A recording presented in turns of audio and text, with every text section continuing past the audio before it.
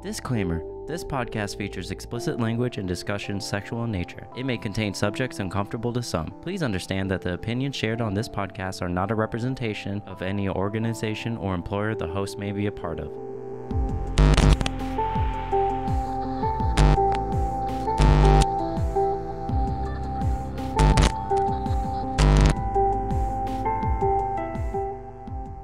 So this is part 2 of our William Marston series.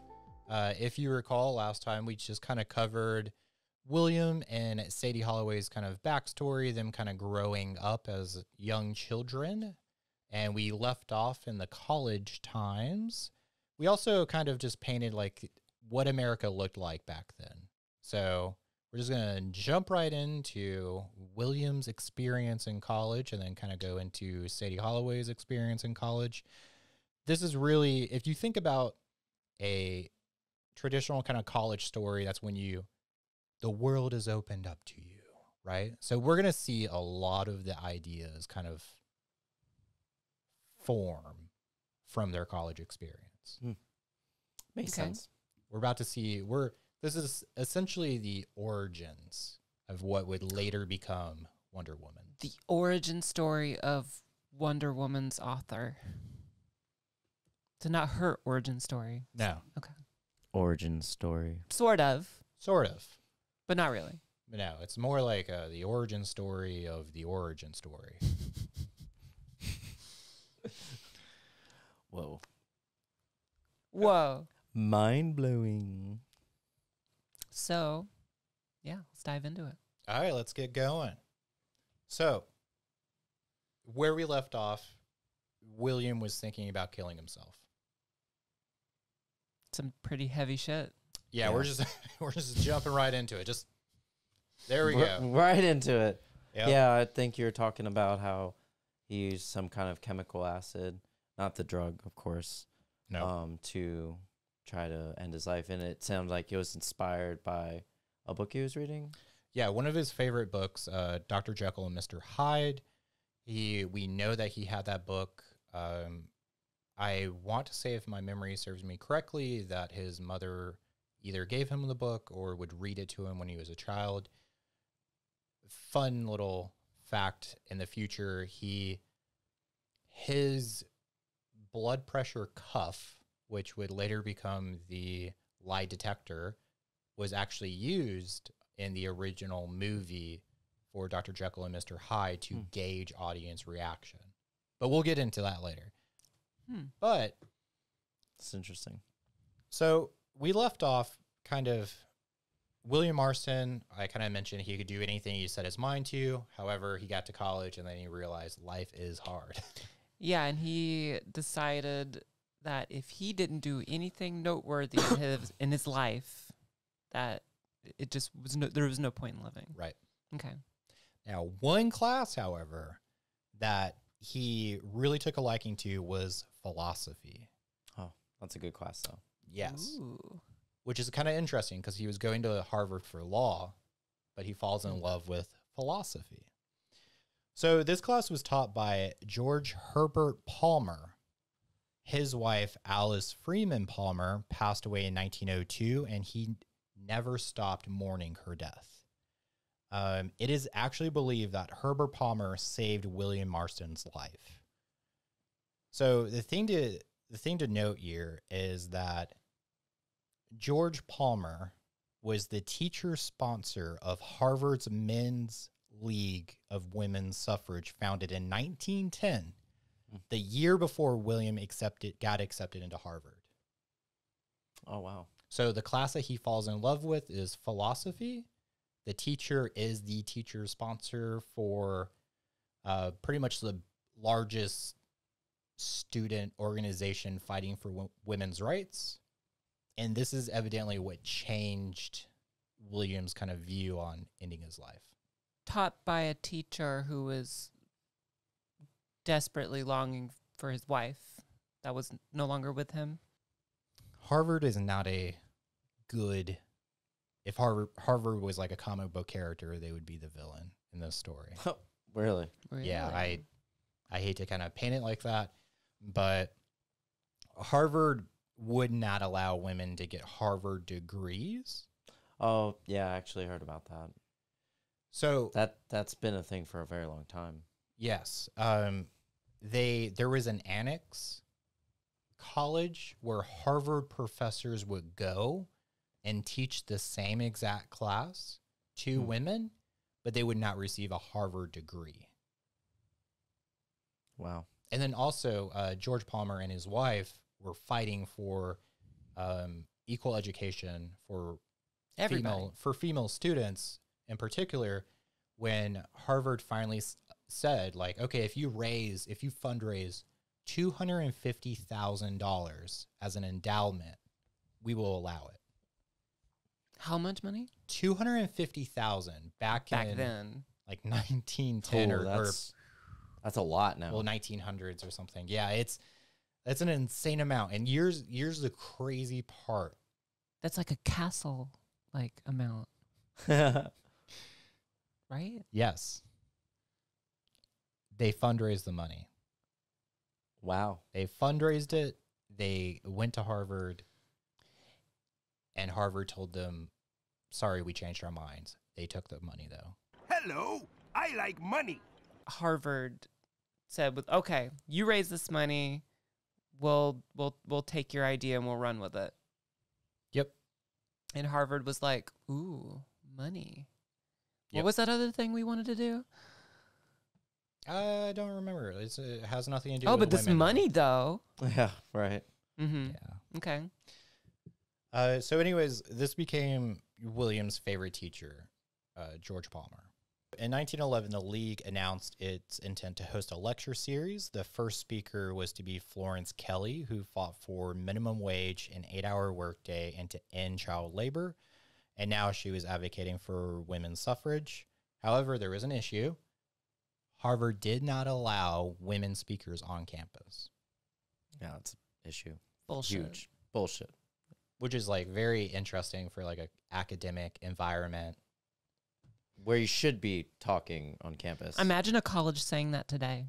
Oh, yeah. No. Yeah. All women, you can't talk in classes. Or on Come on now. school property at all. Right. That's nuts. If 3 or more people are listening to you talk, stop. But yeah, the president of Harvard at the time went on record and stated they did not want a, quote, a mob of women trooping around the yard. Trooping. It's very vague. Yeah, it almost seems like they were more concerned about like the lawn getting messed up versus, because they didn't specifically say like, oh, we don't want like an angry protest. That just makes it sound like there are women everywhere, and that made them uncomfortable. Yeah. But anyway, so Harvard eventually agrees under the condition that after Florence Kelly, the next speaker would be someone that's against women's rights. Giving both sides like an ability to speak their side. Yeah, which Sure. even though it's Sure. shitty. It's shitty, but it's the way, like, I mean, that's how it's handled in court and stuff. Like, you gotta hear out both sides, even though at the time one side was clearly wrong. Yeah. So the college club agreed. They said, okay, we will do Florence Kelly, and then we will pick a speaker that's against women's rights. Like, okay. And then they fucking rebelled, which I like loved, because I picture Harvard, like college kids being like in their Harvard blazer and their like shirt ties, and they try not to break the rules. That's like the very, I know, stereotypical Harvard view I have in my mind. And then they like went against the system. We're like, fuck you. Actually, we're going to try to do the next speaker, another pro women's rights speaker, which is Miss Emmeline Prankhurst. And I'm so sorry again. I need to figure this out. Like the main woman for women's suffrage. Yes. Not just anybody. The head honcho. Yeah. Head honcho. This is like again, if you recall from episode 1, she was like action, not words. She is the the number one radical, if you want to call it radical. At the time, probably. Her and her followers would like chain themselves to gates and fences, for instance. Oh, in yeah. protests. They have like plenty of images from like women's protests in like the early 1900s to mid 1900s of them like doing radical things like that. And I don't feel like it should be called radical. I feel like it was needed. Yeah, so at the time it was very radical. I mean, it's for its time. It's radical. Time. It's crazy to 1910. consider that radical now. Yeah. Yeah. Exactly. So anyways, Harvard gets really upset. They banned her from the campus, saying, quote, "The college halls should not be open to lectures of women." That's a quote. That's a they should be ashamed for having that be one of their, quotes for their, Part of their history. yeah, part of their exactly. This is where obviously Harvard is on the wrong side of history, and it looks really bad. Yeah, and supposedly because the author of the book, they actually went and looked at Harvard's records. You supposedly can go through Harvard's records and you can pull these documents out of their official response, and it's very sad. And what's even more sad is the fact that the decision that Harvard made was supported by newspaper companies. Ooh. Wow. When they printed this, they were on the side of Harvard, agreeing with them. So even back then, any news was very opinionated. Yeah. Well, Very heavily influenced by politics. We can't let women talk at our school. It's crazy. Like, what are they going to talk about? I remember saying something in episode 1. Humans are humans. Humans are humans. Yeah, We all need the same rights. Like, I don't understand why we are always fighting. We're still fighting for women's rights. It is so, it's just, it's a long topic to talk about, but yeah. Equality in I general. feel like it's a fight that's getting more in women's favor slowly, but it should have been that way a long ass time ago. Oh, yeah, definitely. So what transpires from that?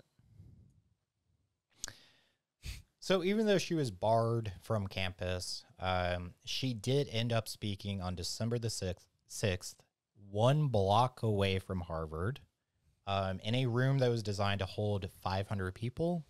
How convenient. Over 1,500 people came to hear her speak. Wow. And this fascinated William at the time.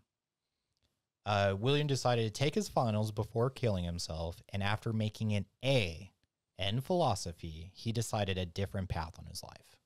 Wow.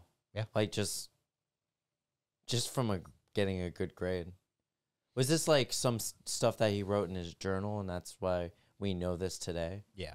Or is, okay. So this is him. This is his story. Correct. And like you said, this might be a little exaggerated, but at this, I don't think someone would exaggerate this kind of moment in their life.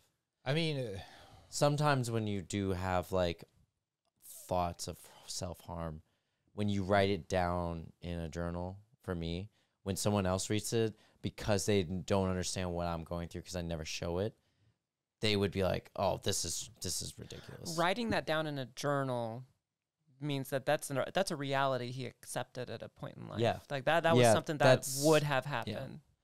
yeah. But I think like what's like very important to note here is that if you have a good college professor, right, they're going to inspire you. For instance, when I was going through college for engineering, there was actually a person on campus, the mental health counselor, that actually very much inspired me. And even though I was an engineering student, and even though like the majority of engineering students did not super care or were into psychology, it very much inspired me to kind of get into psychology and to at least learn enough to try to help like other college students through like mental health crisis. So yeah, I think it's just like to the teachers out there, sometimes you don't even know what you're doing could like inspire somebody and have like profound impacts for the rest of their life. I think a lot of teachers do consider that whenever they're teaching older, like all ages of people, kids, you know, that their teaching could really like be like impactful on them. That later on in life they'll be like, oh, hey, thanks for teaching me how to 2 + 2. That really came in handy. Is that the actual term for that? Yeah, adding 2 + 2. So we did mention, for instance, the $250,000, right, that his teacher George Palmer and his wife fundraised to try to get. Tried to. Right. And this was the annex college where college professors would go and teach the same classes, but you just wouldn't earn a Harvard degree. That college, fun fact, would later become Radcliffe College. Wow. I haven't heard of it. Which is still a college today. And so going back to the idea that Sadie Holloway is kind of Wonder Woman, it is key to note that she went to Mount Holyoke in Massachusetts, which is a women's college founded in 1837 and actually the first college for women in the United States. Huh. Now, what I want to kind of talk about is when we speak about Wonder Woman, why is Wonder Woman from the Amazon? That's a good question. I never really actually. Because thought they're about so that. thick there. They're So you think it's like because they're strong? sure. Maybe I like most times when I think about like the Amazon forest, I think of it as like a really rough place to live. Like you have to have a strong personality. You have to be like a strong survivor to live there. So maybe that's why. I mean, this is just, you know, In one of the last speculation. homes of Mother Nature. Like yeah. the epicenter of Mother Nature. Yeah, it is a place where, like, if you wanted to separate a whole entire group of people, you could secretly live in I guess a kind of like secret woman society, like Unexplored territory. like a Wonder Woman does, you know. Okay. What I don't know. What was the real reason? No, so these are all probably very valid reasons. However, what most people don't probably realize, because this was before our time, was that the women's suffrage movement and also the feminist movement often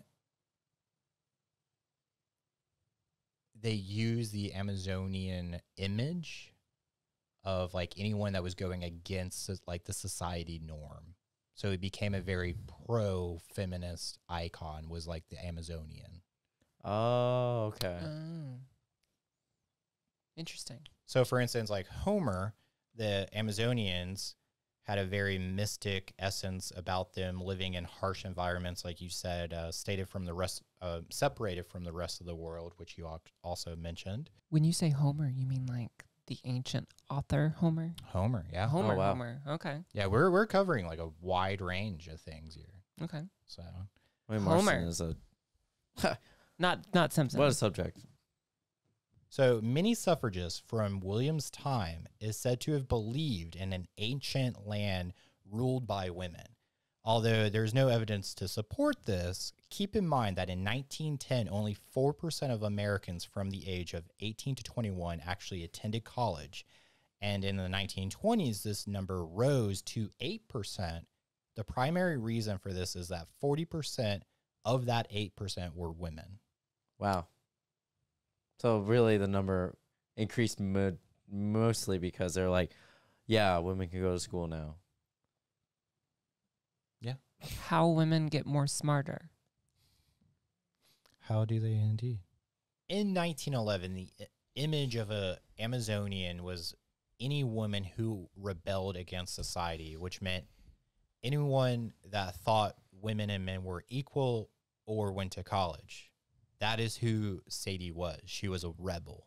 She attended a college, one of only 7 for women in the United States at the time. And while she attended college, she was in the debating society, philosophy club, a bake club, the choir. She worked for the college magazine, and she played field hockey. Field hockey. Wow. Field hockey. That's impressive. Like, All over the place. yeah, like that's high school, college years. That was Her adult life. Wow, Busy woman. busy. And Wonder Woman on the side. Yeah, Wow. right. Don't So- give away our secret identity. So, learning a little bit about Sadie, Sadie loved Greek above all of her other classes.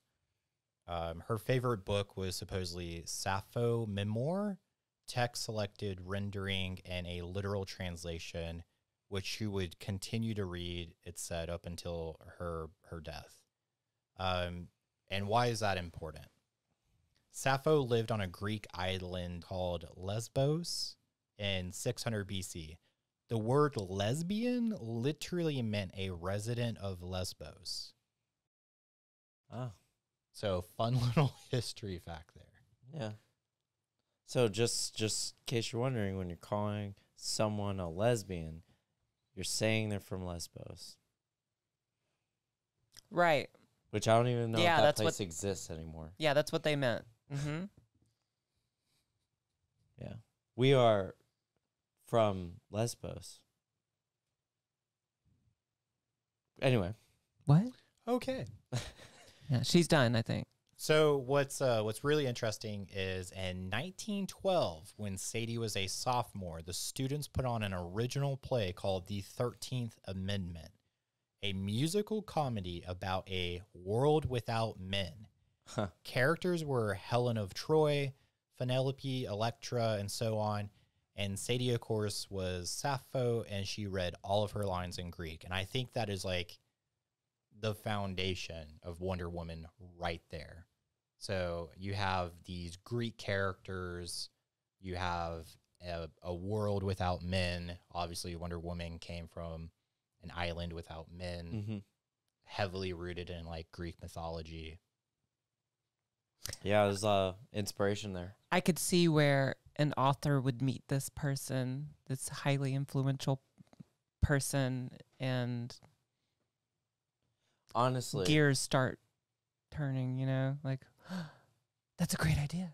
Honestly. But, like, how could William Marston not fall in love with this woman? Keep in mind, Like, knowing how William Marston is at this point. Like, yeah, and keep in mind they met when he was in the 8th grade. Like he met her in the 8th grade, so he fell in love with her like long before this time. But yeah, complete badass. Yeah. But going back to Harvard.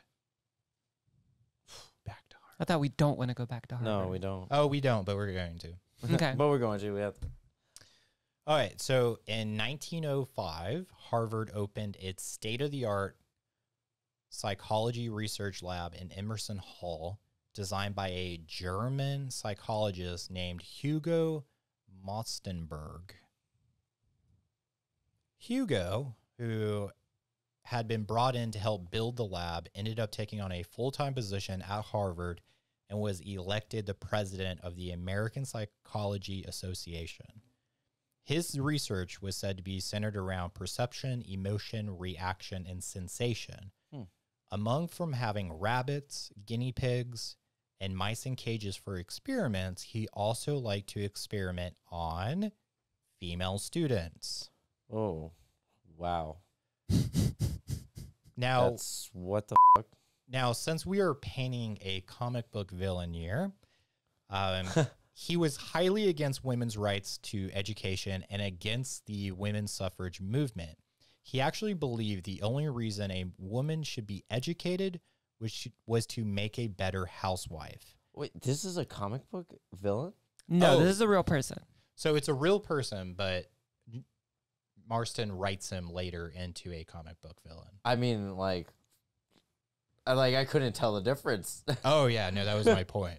Yeah, like I'm listening to him, like, is this a comic book villain or like an actual like person that's like not a good person, obviously. And of course he's against women being educated. How else is he going to continue his experiments on women if they're smart? That's nuts. Yeah, that's a very good point. Like, how could you justify that? Oh, I experiment on other humans.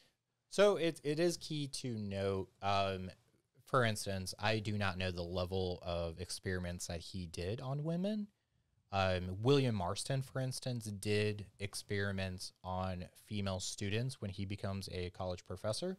However, it was simply like monitoring like their blood pressure. Very ethical Okay. experiments. No? No? So we actually don't know. However, this is very interesting because we know what William Marston, like what experiments he does, and it is kind of based off of Hugo's experiments. So keep in mind, Okay. he was interested in, for instance, perception, emotion, reaction, and sensations. So I don't think when we say like experiments, I don't think he was like, you know, like trying these radical chemicals on female Okay. students or anything Oh, like that. okay. But Okay. But still, like, Why not? so there's actually a San Francisco Chronicle article about Professor Hugo, where he states that women are not fit for jury duty as they are unwilling to listen to argument and cannot be brought to change their opinion on any subject. That is a direct quote. Wow, someone said that about women. That's what shocks me. jeez, like, what? Hilarious. This guy. Wow. Irony, Right. right? He also goes on, or through my research, I also found out that he fought against women to have the right to vote, saying they had too much to do at home to understand politics, and expressed that they would easily be corrupted with their feeble minds. Is that typical uneducated male opinion? Like, Arrogance. Can we get away from that? Arrogance. It just comes from arrogance. It kind of comes down to just the men at this time just wanted to keep women in the household, like as housewives. Imagine being a woman and reading that back then and understanding politics and being just, wow. Well, that's kind of the sad part here is that keep in mind during this time, only 4% of Americans went to college, and like a very small percentage of that were women. Oh, you mean the women that they weren't allowing an education? Yeah. So I kind of feel like it was very rare to have a very educated woman. Almost like it was on purpose. I mean, yeah. Prevent them from getting education, then they can't fight for their rights because they don't understand, which is bullshit. Yeah. In a way, it was back then like modern day slavery, right? Because you don't let them become educated. You kind of brainwash them from a very early age that you're supposed to. Just go home and be a wife. Yeah. Yeah. Go raise the next generation of America, please. And we still, it's crazy because there's still people that think that today. Like, Oh, yeah. which I mean, it just goes to show that, like, no matter how much progression there is, there's still people that will not, seem like they refuse to progress. They refuse to become educated. Yeah. They'll die eventually. Those people will become extinct. Hopefully their children will decide to not be ignorant. That's all we can hope. Or that they just don't procreate. Oh, yeah. That's always an option. So getting back to William, at this point in his sophomore year, William becomes very impressive at college. He's getting A's in classes that typically doesn't hand out A's. And he actually gets hired to be an assistant to Hugo to do experiments on women at Radcliffe College. Now, when William Marston was hired, his experiments were designed to detect deception, which Hugo had been working on for years now. What's really kind of interesting, again, painting this like kind of classic comic book villain, around this time, Hugo starts getting into a lot of trouble, if you will. So Hugo, coming from Germany, believed that Germany was superior than America. I see where this is going. Notions of equal rights for women was an example to him of America being weak and starting to crumble. His military views of Germany were so bad that eventually people started calling for his deportation in 1907. So, and also it's key to note, in 1910 through 1911, he spent his time in Berlin, and when he returned, people were convinced he was a spy. By the time he hired William Marston as an assistant in 1912, Hugo's professional career was almost over. Makes sense. Wow. Now, during William Marston's second year at college, his father's business started to fail. So he decided to pay his way through college by writing scenarios, which at the time were movie scripts. So at this time, picture shows or movies were just kind of emerging. So this was very new kind of like technology. People would pay, I believe, 25 cents to go see a movie. No, I'm sorry. They would pay 5 cents to go see a movie. 25 cents, that's ridiculous.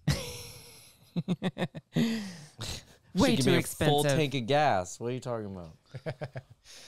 And also they paid $25 per movie script wrote. So during his sophomore year, he actually became if you will, a movie script writer.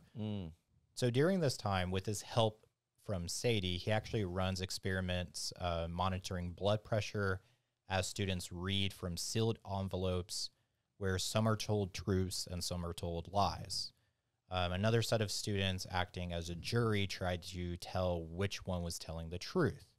The results were that he was able to tell if someone was lying 90% of the time, whereas the jury was only correct about 50% of the time. Thus, the lie detector was born. Wow. It was a little baby lie detector, little baby cute little lie detector. Yeah, but that was like the primitive stuff that built like blood pressure and stuff. Like not little baby lie detector, little baby. Baby blood detector. Okay, moving on. Now, William would go on to be the charter president of Phi Beta Kappa and graduate on June 24th, 1915 as magna cum laude. Impressive. He would be accepted into grad school. Sadie graduated just before him on June 16th that same year. For her 22nd birthday, he actually got her a book of poems and underlined this little poem. Quote, "I saw a cat, 'twas but a dream, who scorned the slave that brought her cream." What? Cream cat. So what's kind of funny here is William Marston actually wrote in the margin, "It sounds a little filthy, ha ha ha." That's why I was like, oh, Yeah. is that what I heard it was? Yeah, it was just kind of like a fun little tidbit I found when doing some research. Thought I would throw that in there. Cute. So in September, they both got married, and even though Sadie liked her name, William convinced her to change her name to Betty Marston. Oh, I like Sadie so much. Yeah, we're going to continue to use Sadie because I just don't like that. Yeah. I like Sadie's such a prettier name. Yeah, and I thought this was like really interesting because we're going to get into it a little bit later, but William Marston, he is a submissive male in his relationship. He believes that women are superior. But there are examples where he kind of contradicts that. So, like, for instance, like making her change her name. Yeah. And there's a few other examples. I just kind of don't like it. Well, what was the purpose for her changing her name? So it does not state. So we don't know the purpose of that. There may be a fundamental reason that we just don't know because time. Correct. Yeah. So I just thought it was like a little odd. Yeah, well, there might be more to that. It might not be that he pushed for that. Or maybe he did. Maybe, I don't know. A lot of people do weird things for weird reasons. I'm interested in your opinion once we learn how Olive gets introduced into the relationship. So we're going to revisit that. Because that's like the hard part for me is that like doing all the research, when I go back and I look at like these small little tidbits, I'm like, oh. In comparison to the movie. There we go. Well, just like it, like as the, I guess like knowing the ending of the story already, it's like these little, I'm like, is that a clue? What is that? Is that a clue? I think I found a clue. So in September, they both got married. He went on to Harvard Law School. She went on to Boston Law School. She did really well in her studies, whereas William seemed to be more focused on proving his lie detector, never earning higher than a C in any class. She would go later on to say that so here we go. She would go on to say that she was stuck when asked about changing her name. So there's like that one little tidbit, but I also still want to revisit it once we... She was on the fence about it. Once we like kind of... Is that what I'm hearing? Well, for me, when I say, when I read that she was stuck, I feel like she didn't have a choice. Like, she was married to William, or she was going to marry William, and she that was kind of an ultimatum, like, change your name or we're not doing this. I don't know if it was that intense. But it was something she felt that she had to do for some reason. And we just Right. can't really explore that any further. And keep in mind, like, in this society where, you know, men were the controlling force of a marriage or a household, it was kind of more like whatever the male decided, that was it. Like, that was the end of discussion. That was the way, you know, this is the way. Like, so kind of like keep that in mind as well. So back then, if your husband said to like do something, you really didn't have a choice. Like, you kind of had to do it. It's kind of how I view it. Yeah, it is that time, a period of history where men were in control of their wives and women as a whole, which is sad. But. So on April 6th, 1917, America declared war on Germany. What was supposed to also happen that day, that same day? I forgot to turn off my straightener. What? So that same day, a bill was supposed to be presented into Congress to give women the right to vote. Oh. Okay, so Congress declares war on the same day that women's rights were supposed to pass. Well, it was supposed to be introduced to Congress. To be fair, we don't know if it was going to pass or not. You know how politics is. So we declare war on the same day that we were supposed to look into women getting rights. Yes. Just by chance. Yeah. Wonder if it's a coincidence. Okay, so we're going to change speeds a little bit. If you watch the movie, you know about Olive. Yes. So let's bring her into the picture. Let's bring Olive into the picture. Let's bring Olive.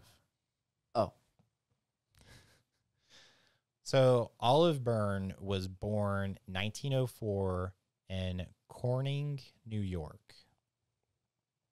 I'm from New York. You are. Do you know where Corning is? No, If she doesn't. I have no idea. And a She lot of just- New York people would probably be like, you don't know where Corning is? Yeah, but all people from New York feel that they need to tell people they're from New It's York. important. Who do you think I am? I lived in New York. So, moving back onto Olive. Yeah, she's from New York. She's from New York. It is said that her aunt. So Olive's backstory is very interesting to me. It is said that her aunt, who was a nurse, delivered Olive at their house. However, when Olive's father came home drunk and Olive's mother could not stop her from crying, her father threw the baby out the door into a snowbank. Oh, my goodness. Hmm? Her aunt ran out, grabbed the baby, and her father went back to the bar and didn't return for a few days. What the fuck? His daughter's born and he just throws her out the door? And also keep in mind, so history is wrote from the perspective of the victor. So this could be extremely exaggerated. Yeah. We are relying on other people's like testimony, journals, diaries. Yeah, stuff we like don't have that. footage of her being thrown out Yeah. into the snow Yeah, that's true. But because like, time. usually the exaggeration's an exaggeration of the truth. So there was some truth there. I do believe there's some truth in Which any kind of motion of like, even if it's like putting a baby outside in the snow, that itself is fucking terrible because it's a newborn that you're putting out in the cold. What's wrong with you? It's yeah. a baby. that. It's a Yeah. baby. It's not only a baby, a newborn. It's a baby. It's a baby. So let's continue on with Olive's childhood, shall we? Mm-hmm. Yeah. Her mother Ethel, Ugh. trying to keep Olive from crying, one time gave Olive so much medicine containing morphine that she slept for 2 days, and a doctor had to be called to wake her back up. As a child? As a child, yes. What the f is wrong with her parents? However, Well, I mean, what do they know of morphine back then? right. Other than it stops, it makes pain stop. And also, you're like, keep in mind, I'm not Oh, sure yeah, that's exactly a good when like Coca-Cola came out, but when Coca-Cola first came out, it had cocaine in it. Yeah, I forgot what time we're talking We didn't about. understand drugs back then. Forgot what time We we're talking used lead paint for everything. Like, this is not a good time. about. Yeah. So. I keep forgetting the time period. Mm-hmm. However, when Olive was 3 and her brother is 5, their mother took her to her husband's parents' house and disappeared. Olive's grandparents adopted them and told them both that their parents had died. Ooh. Yes. I don't know if that was the lie to tell. Well, the lie detector test wasn't developed yet. So However, in 1913, when Olive was 9, her father did actually pass away. And when she was 10, both her grandparents passed away, putting Olive Jeez. in a Catholic orphanage. Gosh, she had a really rough childhood. Now, it is key to know who her aunt is. Her aunt is Margaret Sanger.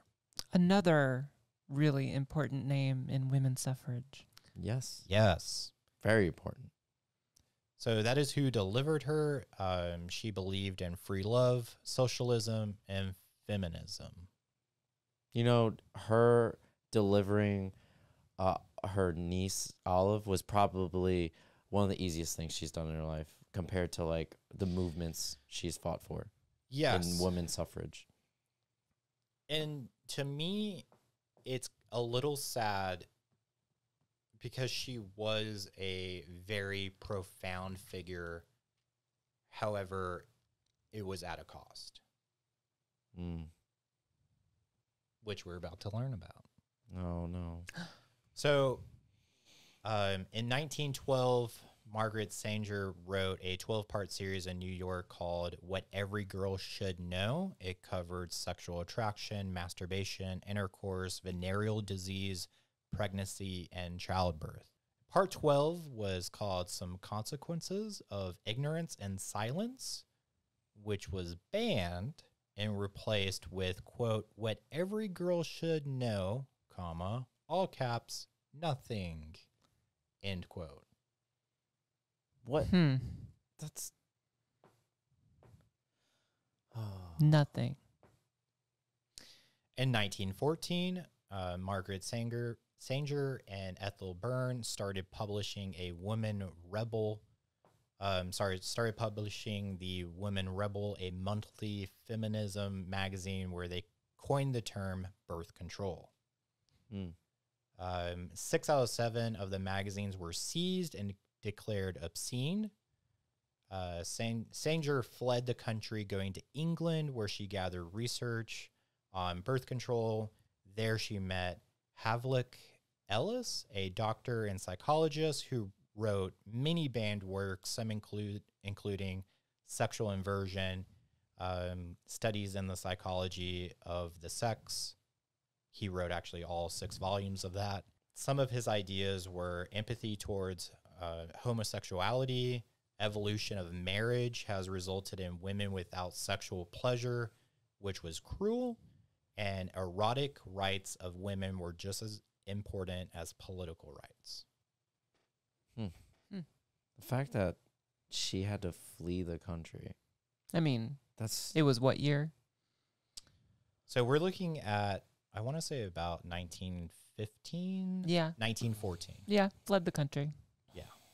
Yeah, that checks out. Now, Sanger and Ellis became lovers. Sanger wrote a 15-page pamphlet on what she learned in Europe called family limitation. Now, getting into some of the costs, her husband in 1915 was arrested for handing out that pamphlet. A judge told him, quote, your crime is not only in violation of the laws of man, but the laws of God as well. Huge eye roll. Yeah. Yeah. So, Margaret Sanger actually returned to the United States to be with her daughter Peggy, who had contracted pneumonia and unfortunately later passed away. Sanger was devastated to hear her daughter, when she was holding her, evidently one of the last things her daughter told her was, I want Aunt Ethel to hold me, not you. And this is in regards to probably her daughter viewed her like just kind of like picking the feminist movement over her and like kind of fleeing the country, running off, so that when she did return, her daughter wanted nothing to do with her, and then she did pass away. Because she cared about her cause too much. Right. Over her own blood. Yes. It happens, but How many times have we had to cut family off for what we believe in? It just sucks when it comes from a child. Yeah. I know some of our listeners are probably going to say that she was very selfish, that she ran to Europe, got a European lover, and was having the time of her life. And while her husband was being arrested, and she left her children. However, keep in mind, it was illegal for birth control. So, mothers are having children that they do not want. yes, with people they do not want to have them with. And, Sanger did express like free love. And I'm hoping there was some sort of like communication between her and her husband, some sort of understanding with that they were able to kind of come to terms with. We simply do not know. It happened. Yeah, who knows? Who knows? It happened over 100 years ago. While she was in the United States, she was arrested. She was supposed to be put on trial. She refused a lawyer. She wanted to represent herself. However, the court dropped the trial in fear of a grieving mother would help her cause. So they did not want press. And it is stated that Sanger was furious to not get her day in court. Her and Ethel actually opened up a clinic to show how condoms were used. However, 9 days after the clinic, an undercover policewoman pretending to be a mother of 2 attended the clinic and they were both later arrested. Their crime was distributing any recipe, drug, or medicine for the prevention of conception. Which is like, I know we've stated this so many times now, but that's like insane today. to be arrested for. Yeah, like seriously. Hey, I'm arresting you for practicing safe sex. Right. You're under arrest. You need to make babies. You need to make babies, and you need HIV. More babies. I need all of the babies. You will get chlamydia and die. Jeez. It's insane. Well, because we need more soldiers. Yeah. We're just a giant farm for our military.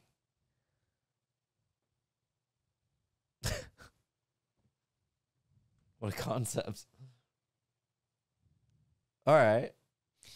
I mean, to a degree, right? Like, you have to have a population willing to go into the military to have a very large, strong military. I mean, Yeah. And then we send the soldiers to the high schools to pick more up as soon as they're fresh, you know? Put them in boot camp. I almost got pulled into that ordeal. I almost got, yeah, I did. Never mind. When I was 18 and we graduated, I scheduled an appointment with a Marine recruiter. I think in like the high school time, right? You're trying to figure yourself out. You want to escape, like, out from underneath your parents. You want to rebel. The military's there, and it's like, hey, you want to go like travel the world? You want to like do something cool? You play like Call of Duty, right? You want to travel the world real quick? All right. So back to the story.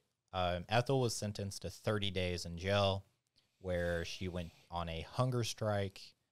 The story made the New York Times front page 4 days in a row. Fuck yeah. Good on her. This caused picketing outside the White House. Good.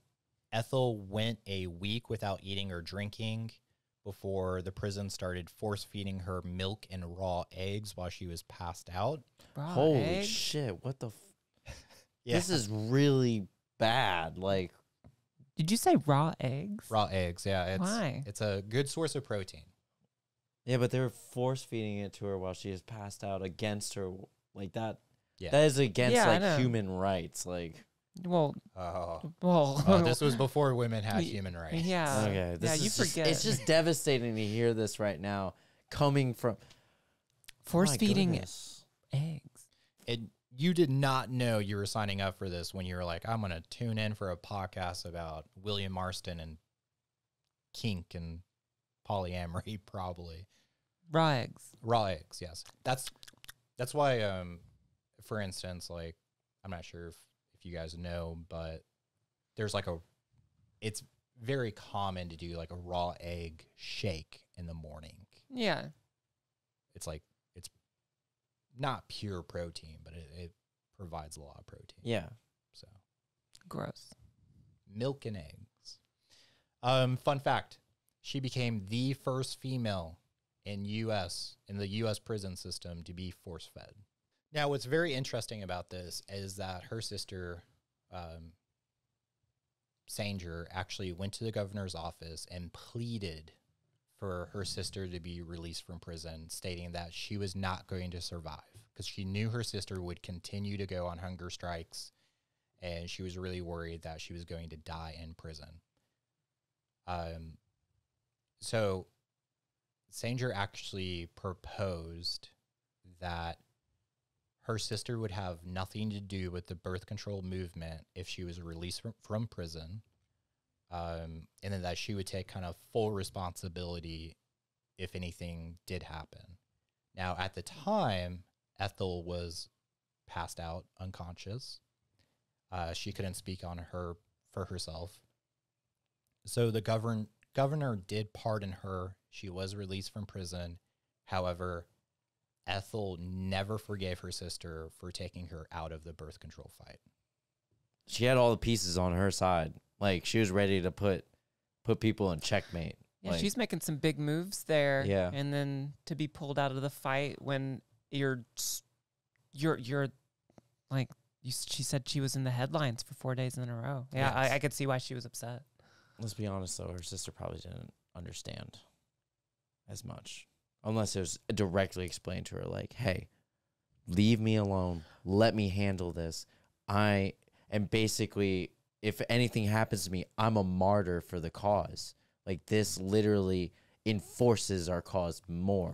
If they let me die, like essentially that's her move, was that she's going to starve herself. If they force feed her, it's bad. If they let her die, it's bad on them.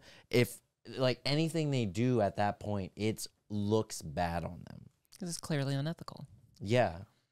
And I can see why she would be so upset for her sister to pull her out. But you can also see it from the other side. Like, it's family. Like, you don't, like, you're going to care. And her sister probably saw it as, I'm going to protect her from herself in this situation. I don't want Yeah. I don't want to lose my sister over this.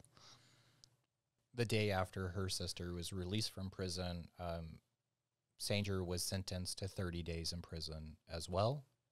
She served the entire 30 days. She did not go on a hunger strike. She just evidently very peacefully served her time and then got out.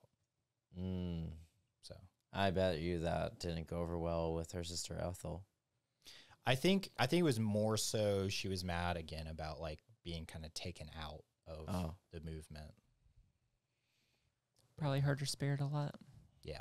But it goes to show like how different they handle the situation and how differently they feel about the situation. What does Sanger do next? So when Olive was 16, she went and visited her mother for the first time in 10 years. Sanger went on to fight for birth control, divorcing her husband, and starting a long affair with famous author H.G. Wells.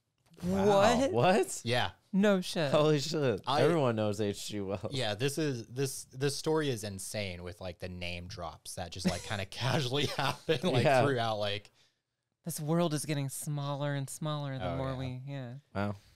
In his 1922 book, The Secret Places of My Heart, Sanger is the inspiration of the hero's lover.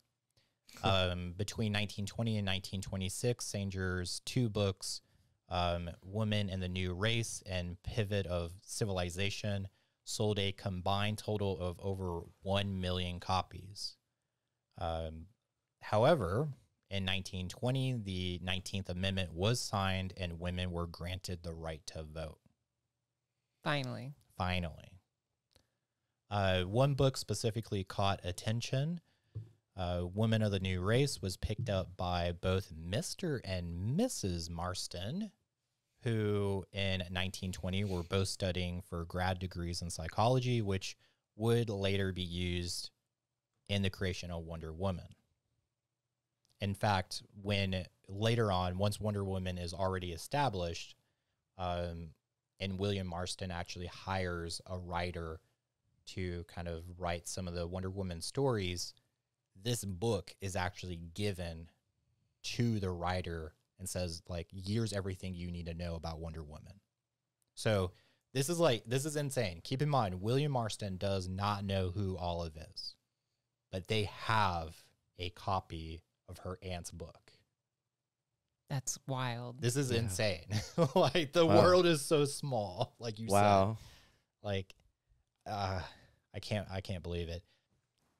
All right, so we covered a lot in today's episode. Next time we're going to pick up Olive going to college. Spicy. Yeah. And her life is so spicy so far. All the spiciness. and falling in love with one of her college professors. Oh, I wonder who it could be. And then also the evolution of William Marston and Sadie Holloway's kind of marriage and the kind of formation into the poly relationship that they had. A love triangle. Love triangle. Yeah.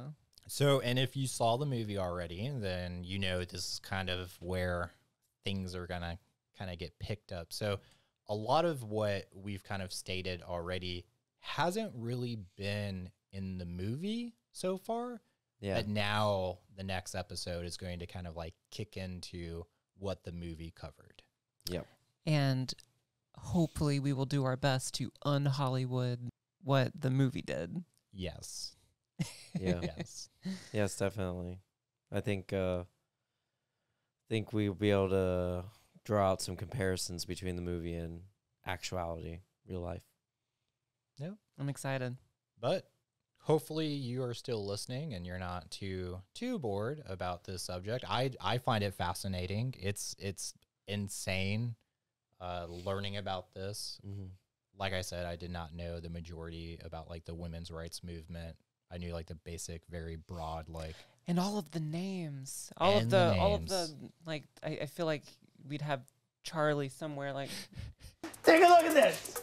Jesus Christ, that right there is the mail. Now let's talk about the mail. Can we talk about the mail, please, Mac? I'm dying to talk about the mail with you all day. and someone that's coming up in the next episode is J. Edgar Hoover gets introduced into the that's episode. right. I do Yep. remember that part. Yep. Okay, Oh my yeah, that's goodness. exciting. Thank you. It's Unnatural to Some. We've been talking about William Marston a little bit more. This is part 2 of a many-part series, so stay tuned for more. We'll be coming at you with part 3 soon. Until next time. Stay kinky.